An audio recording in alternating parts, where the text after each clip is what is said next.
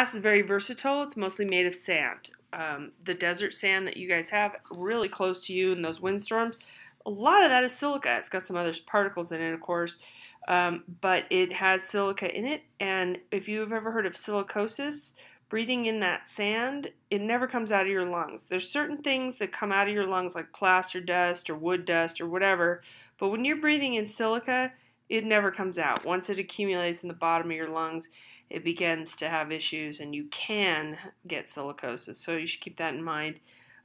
Heated glass becomes molten and easily shaped, and the chemical process never changes, meaning that once it's glass, it's glass, if that makes sense.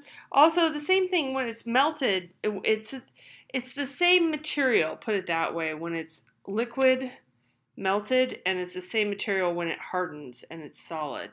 Does that make sense? Clay is not that in that way, and the book makes that differentiation. When you're working with clay, it changes in a molecular way, and some things get burned away, okay, to make it into ceramic. Glass blowing, I'm going to let you look into that a little bit.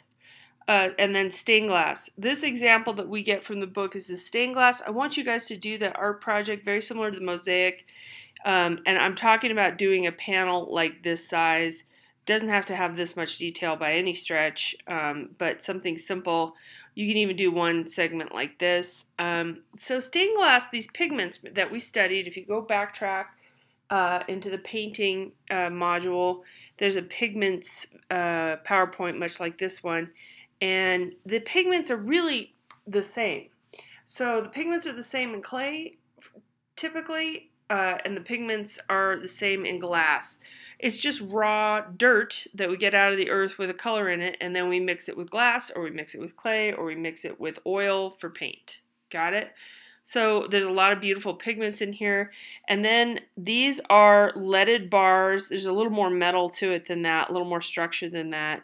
And then there's leaded little structures in here to sort of hold the different paints, because there's only so large you can make these little segments, especially, you know, in 1150.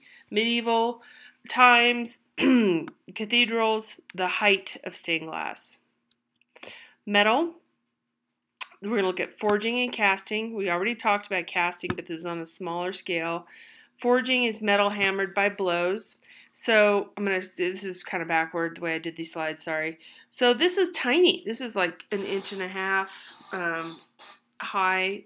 You know, they're tiny little objects.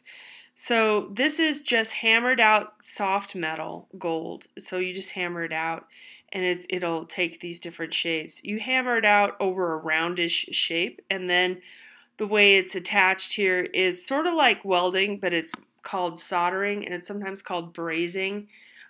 So these little beads are put on under heat, like they're manufactured first. Somebody rolled out these little beads and did all this design work, and then they kind of heated the piece up and put them there, heated them, and attached them. Not as hot as actual welding with steel, as this softer metal.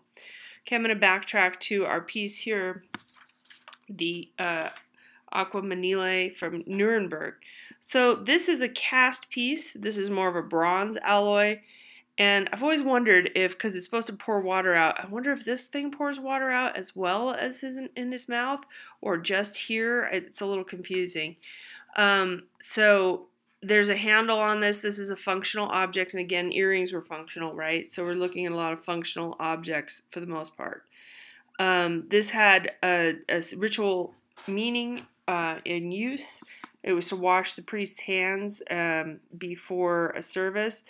There's a thing called ablutions that Muslims do before prayer, and also within the Catholic Church you see like a holy water or a font, a water, like a little tray for water to wash your hands before you come in to the church. So there's something to do with water quite frequently in religious ceremony.